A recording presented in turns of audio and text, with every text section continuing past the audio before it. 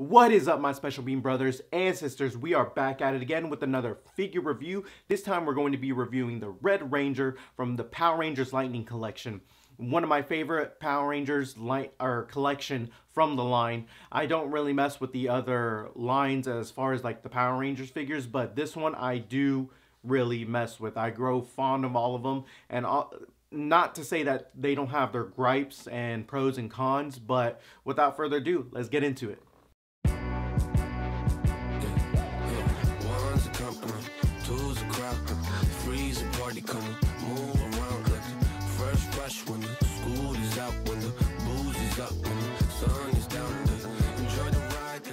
Okay guys, here we have my boy Jason, the Red Ranger, out of the package and onto the rotating stand. And it took me a while to get this dude. Everywhere I was looking, he was either overpriced or they only had the, what is it, not the Sparkle Edition, the metallic version of it. I don't really care for the metallic regular Mighty Morphin Power Rangers. This one, I just needed a solid, good old-fashioned Tyrannosaurus Ranger, Red Ranger. That's all I needed. I got the Green Ranger, White Ranger, Black. I got them all except for him. I don't know why I delayed myself on getting him. He should have been one of the first ones that I've gotten. Don't really care for the SH Figure Arts line since they don't even make them anymore.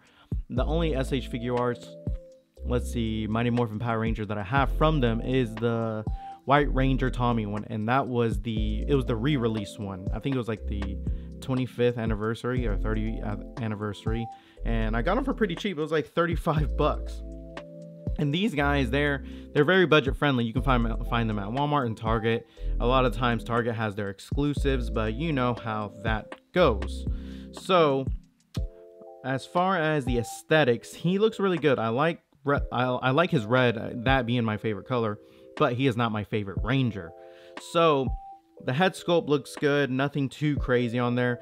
You get what you get when you buy these figures up. As far as the paint applications, there's a little bit of different white pigmentations from the inside of his shoulder to the front piece of the diamonds right there. Let's see, the molds on his arms are a little bit different reds. So there's different reds on here and there's different whites on here. They all can't be the same color because they are not made from the same plastic or mold. So let's get him off of the rotating stand and let's get into the articulation.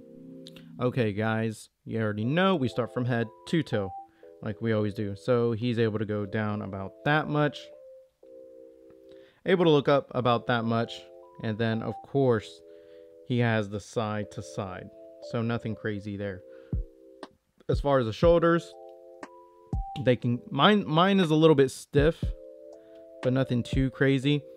It's very standard, like what we get with the other Power Ranger Lightning Collection line. So he can do the T poses. He can do the same thing on the other side. He has a bicep swivel right here. And also he can kind of come in because of the butterfly joint. Now the butterfly joint on this, I like the range in motion. You can get some dynamic posing with this, but man, does this look ugly. Like, it makes him look like his shoulder is dislocating. Okay, moving on to the elbows. He has double jointed elbows right here. They bend. They have that little piece that's kind of sticking right there on his double jointed elbow, which looks ugly as well. And let's see, does he have, no, he has no glove cut right there on the forearm. His hand can go in and out, but they're able to go, let's see, yeah, you can take the wrist pegs off, so they just slide in like that. Let me see, don't want to bend this guy where he's not supposed to bend. Okay, right here on the abdomen, he has a cut right here in the very beginning, or I should say on the top. It's not really giving me anything. I mean, he can do the side to side and he can move back a little bit, nothing too crazy. His bottom part though is where it shines, so he can look down like that, and let's see, he can do some flips if he needs to. Let's get it. The detail right there on the coin looks nice. Let me see if I can get a better close-up. Yeah, you can kind of see the Tyrannosaurus Rex. Looks really, really good. And then you also have his, let's see if I can take it out, his blaster right here, which is poorly painted. So, I mean, like I said, you get what you get. So, moving on down to the articulation. Right there on his thigh, his leg can go up that much, and then he has a thigh cut right here. So, if he needs to come across somebody's head, he can. Let's see those knees. He has double jointed knees. Just make sure to be careful because mine is a little bit stiff. I don't know about yours. Comes in about that much. And then he has a boot cut right there. And then as far as the foot articulation, he can go up that much, down that much. And then we have the ankle pivot right here. So that's really nice. That's going to be it for the articulation. Let's take a look at his accessories.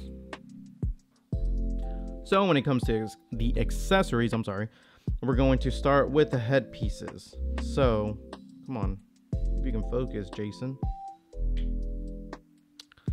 Okay, so nothing really too crazy right here. I mean, nice hair sculpt right there on the top as well as in the back. Nothing too crazy about this. Does it look like him? Nah, it doesn't. It just looks like somebody else that, I mean, if you kind of get him in the right light and kind of maybe shut off some of the light right here, it kind of maybe can look like him, but otherwise, not. That ain't you. Next, we're going to go ahead and start with the hands. He only comes with 2 pairs of hands. So he has the grab hands that he has right now, and then he has these 2 closed-fisted hands right here. So very, very standard with what we get.